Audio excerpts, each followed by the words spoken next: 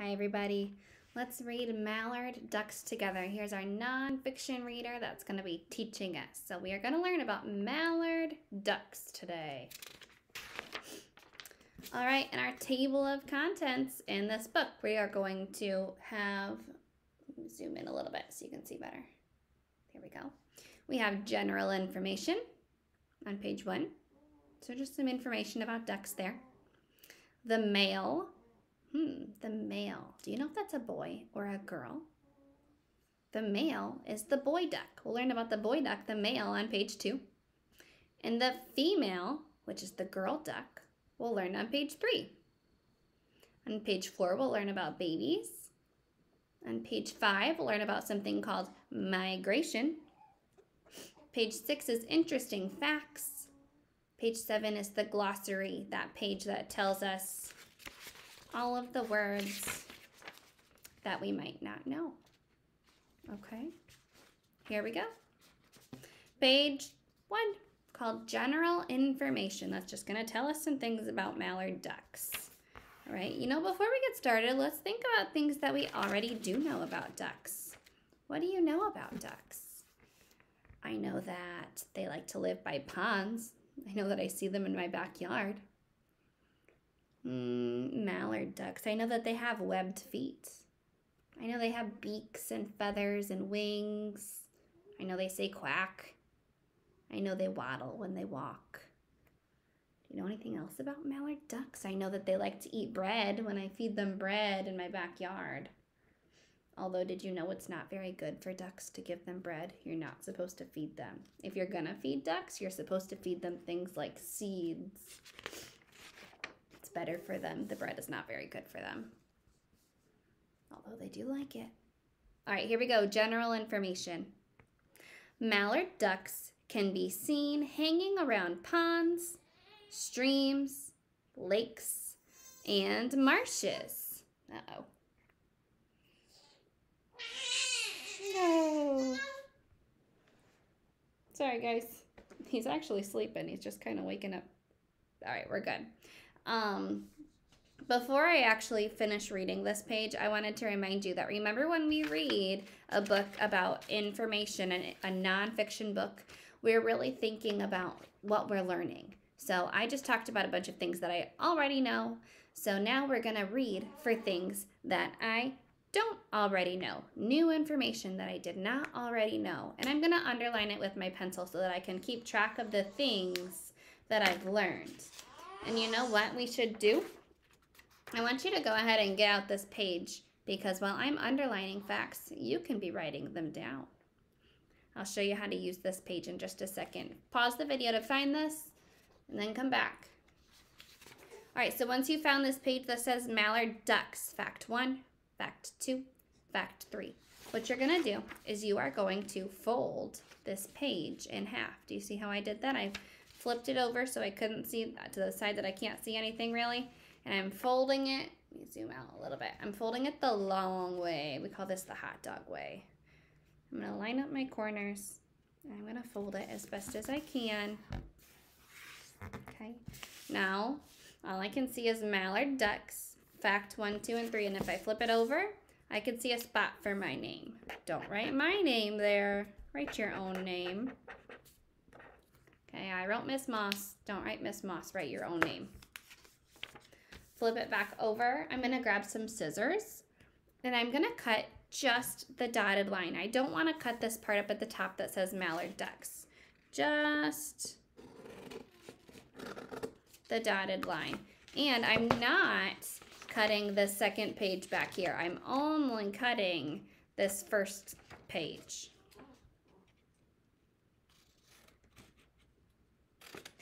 Okay, so now when I flip my flaps up, I can write down here on the second page. Go ahead and finish cutting and then come back to the video. Okay, I just folded my little flaps up here. Now, when I am underlining things in my story, we can write them on here. Now, I might underline some things that maybe you already knew, or maybe I don't underline some new learning for you. You can write anything that I read that you didn't already know. It can go under one of your facts as long as you didn't already know it. So what you write doesn't have to match mine. All right, I'm going to underline some things I didn't know. And if you want to write down the same thing, that's fine. But if you heard something else that you didn't know that you thought was more interesting that you'd rather write down, you can write that down too. Okay, let me go ahead and start over with my reading here. Here we go. Mallard ducks can be seen hanging around ponds, streams, lakes, and marshes. No, well, I already kind of knew that. They are called surface-feeding birds. They will duck their heads underwater to find small fish and insects. They will also find food on land. Mallard ducks are the most popular ducks found in the wild. It is estimated that there are about 10 million adult mallard ducks in North America. I didn't know there were so many ducks in our country. 10 million adult mallard ducks in North America. I didn't know that. If you want to write that, you're welcome to write that. You could write that under fact 1. There's a lot of pages here, so I think I might wait to write something down, okay? But if you would like to write that there are 10 million adult mallard ducks in North America, pause the video, or if you want to write anything up here that you didn't know, pause the video, write it down, and then come back. I'm going to keep going. Okay, now we're going to read about the male. Remember I told you the male is the boy. The male, that's our heading, the male. Male mallard ducks are known as drakes. Oh, that's something I didn't know already. I think I'm going to write that one down. Male mallard ducks are known as drakes. From fall to spring, males have bright green heads and a white ring around their necks. After spring, they will molt the green feathers only for them to return again in the fall. So that means all of their feathers will fall off and then they'll return in the fall. Both the males and females have a gland that secretes oil that makes their feathers waterproof. What's that word secretes mean? Let's look in the glossary. Discharging from a gland. So it just comes out. So it has an oil that comes out of a gland that makes their feathers waterproof. That's pretty cool. That's something else I didn't know. There's a lot of things on this page that I did not know. Okay, I think underneath fact 1, I'm going to write male mallard ducks are known as drakes. If you want to write that, you can. If you heard something else that you didn't know and you want to write that down under fact 1, you can. So I'm going to fold this back, and then underneath here, I'll write male mallard ducks are called, it says are known as, I'm just shortening it to are called drakes. Male mallard ducks are called drakes. If you want to continue copying mine, pause the video. I'm going to keep reading. Okay. Now we're going to read about the female. The female. Now look at the difference in how the male and the female look. It said that the male has the white ring around its neck, and even though this isn't in color, it says that it has a bright green head. You've probably seen those ducks before. I know I have. The female looks different. Let's read about her. The female duck, also known as a hen, has mostly brown speckled feathers. Hens are known for going back to where they were born to find a mate. The hen will build a nest out of feathers and twigs after mating season. She will lay a clutch of up to 12 eggs. What's a clutch? Let's read about what a clutch is. I know it's in the glossary because it's nice and bolded for me. A group of eggs produced by birds, amphibians, or reptiles. Oh, so a clutch is just a group of eggs. So it says she will lay a clutch or a group of up to 12 eggs. She will sit on the eggs for about a month to keep them warm. When the eggs hatch, ducklings will emerge. You know, I knew most of the things on this page. The only thing that I think that I didn't know was that, well, I didn't know that they were called a hen because I thought that hens were like grilled chickens. I didn't know that grilled ducks were also called a hen. The only other thing that I think that I didn't know is that they're known for going back to where they were born to find a mate. I didn't know that either. Okay. Keep reading. I'm not going to write that down on my facts. I still have a few more pages left of information, so I'm thinking I'll find some other things that I didn't know. Let's read about babies. Maybe there's something I didn't know about the babies. Oh, look how cute they are. There's the mommy, I can tell because of her brown speckled feathers. It doesn't have the green head with the white ring. Okay. Mallard ducklings are taken right to the water after they hatch from their eggs. Oh, I didn't know that they go right to the water. Isn't that crazy? Could you imagine being born and going straight to the water to learn how to swim? It actually says they know how to swim and feed on day 1 of their lives. Wow, that's pretty cool. They already know how to swim. They know how to swim and feed or eat on day 1 of their lives. They will follow their mom around for about 2 months as they work on learning how to fly. A group of ducklings is called a brood or brood. Drakes have no contact with ducklings. Oh, I did not know that. Drakes, remember the boy, the dad is called the drake. Drakes have no contact with ducklings. Sorry guys about Cooper. I'll pick him up if he starts crying harder. All right, I'm going to write another fact down. I'm going to write that they know how to swim on day 1. So fact 2, I'm going to flip it up. And right here, I'm going to write babies know how to swim on day 1. Babies know how to swim on day 1. Pause the video if you want to keep copying my writing. Otherwise, I'm going to keep reading. This is called migration. Do you know what migration is? You might know what that word means already.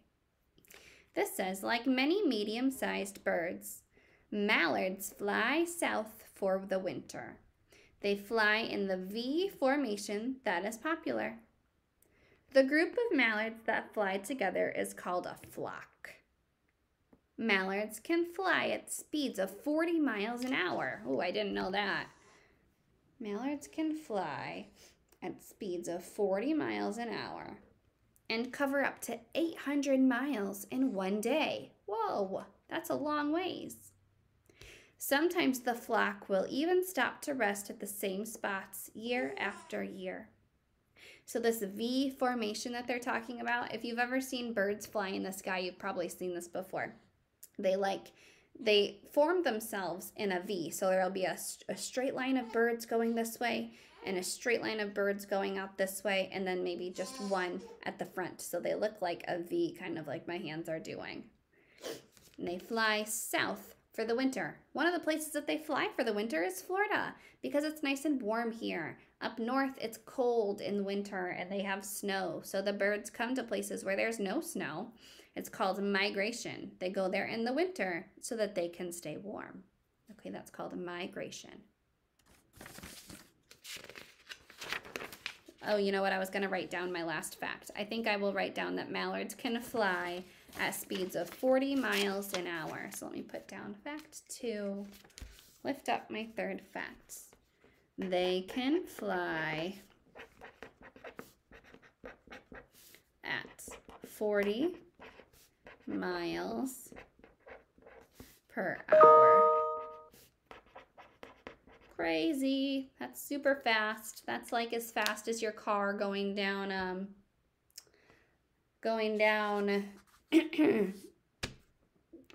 Beach Boulevard. Sorry, excuse me. A little slower than going down Beach Boulevard, but not much. Okay, interesting facts. A common nickname for the female mallard is Susie. Oh, so they're called hens, but sometimes they're called Susie. Mallards may lose up to half of their body weight during the winter migration. Wow, they exercise so much flying so far that they lose half their body weight. That's a lot. The mallard's webbed feet do not have nerves in them, which means that they won't feel when the water is icy cold. That's nice for them. Lastly, females lay up to half of their body weight in eggs. Okay, that's a lot of eggs. That's the end of my book. I have all 3 facts filled out. You also should have 3 facts filled out. If you don't, go listen to the story again so you can get all 3 facts filled out. Let's talk about a couple of words. First, let's talk about the word hatch. The word hatch means to come out of the egg or to be born from an egg. Okay, maybe you have, I have had a duck lay its eggs in my front yard in a little like hiding spot behind a bush, and I watched baby birds hatch from their egg. It was pretty cool. They come out of an egg. Another word that you might be less familiar with is the word dither. Everyone say dither. This says a state of excitement or nervousness. Okay, so dither, a state of excitement or nervousness. Have you ever been nervous or excited? Sometimes people use the word excited, but what they really mean is that they're nervous. We could describe this as dither. I'm going to give you an example of a time that I was nervous. Okay, when I have to speak in front of a lot of adults, even though I'm a teacher and I talk in front of kids all the time, right? I'm not scared to talk in front of you, but for some reason, when I have to talk in front of a bunch of adults, I get a little bit nervous. We could call this dither. Can you think of something that makes you nervous? You don't have to write it down, but I want you to think about it out loud. What makes you nervous? Whatever that is, I want you to pause the video and think about it, and then we can move on. There are lots of things that make me nervous, honestly. Okay, you guys. The last thing we're going to do is our drawing of a mallard duck. Oh, but you know what? I don't have my directions. Hold on one second while I get my directions. While I'm getting that, you can find your page and also find this page that says mallard ducks. We're going to write a fact on there. Okay?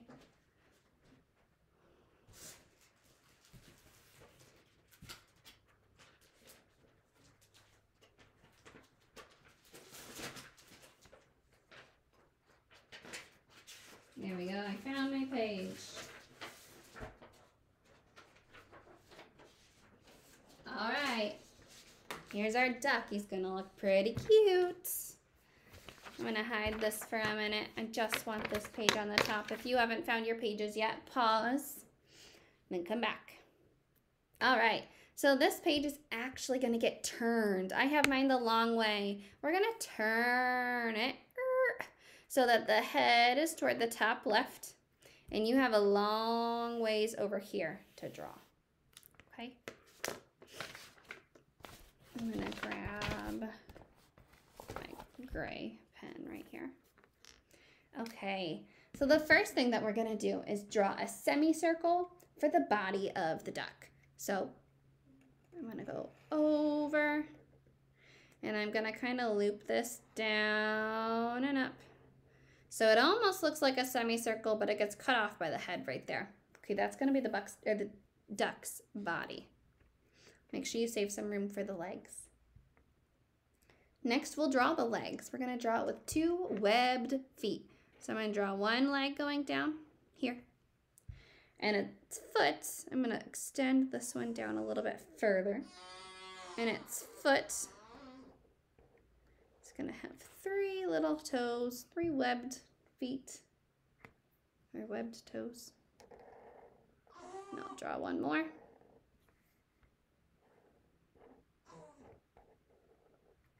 Okay, there's my 2 feet.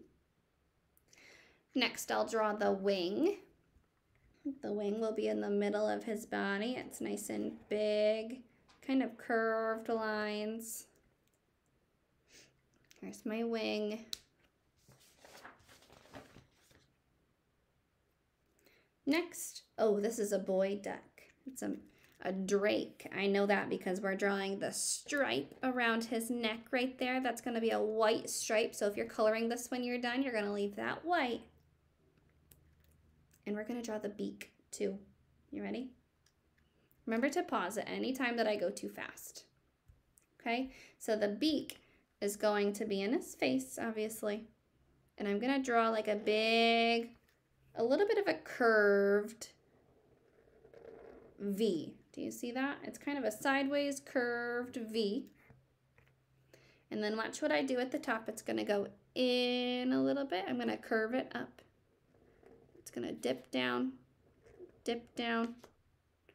There's a little hump in the middle. There's my beak. And inside this little middle hump here, you see how it's a little bit wavy?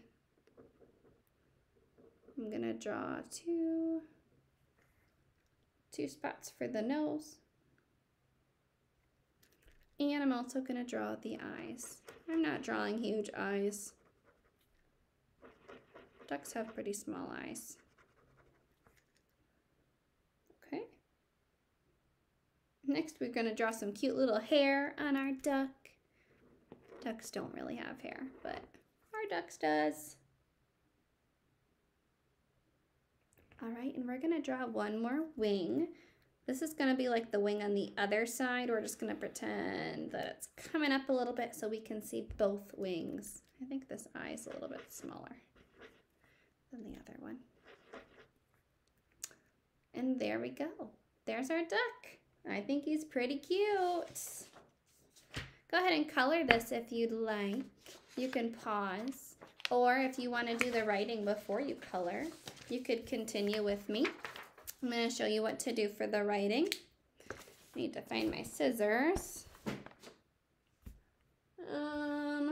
I don't know where my scissors are, you guys. I'm going to fold this in half for now because I'm not sure where my scissors are. You can cut this out along the black and then come back. Oh, I found my scissors. Here we go.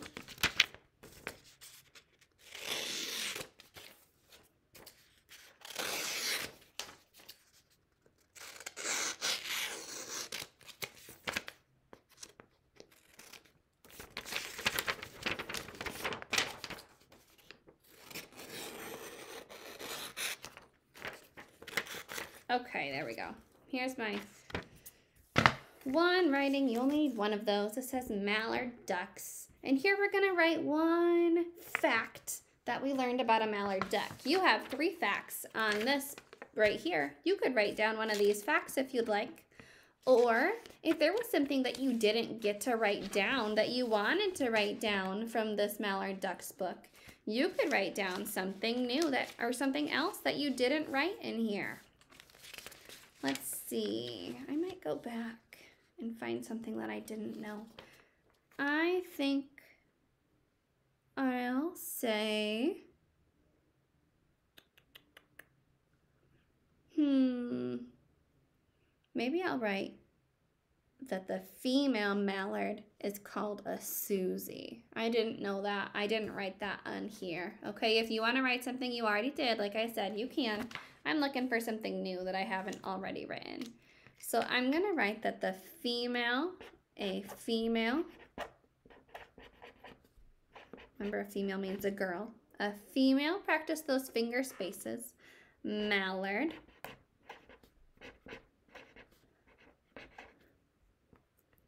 And I don't quite have room to write the word is right here, so I'll go down to the next line. Is called a Susie. S-U-C-Y. Okay. Write my name down here. You don't write my name, you write your own name. Put a little glue at the top of at the bottom of your drawing here. Glue it down. And that's it, you guys. Yay, you got it done. Happy Thursday. I hope you're having a great day. I'll see you later.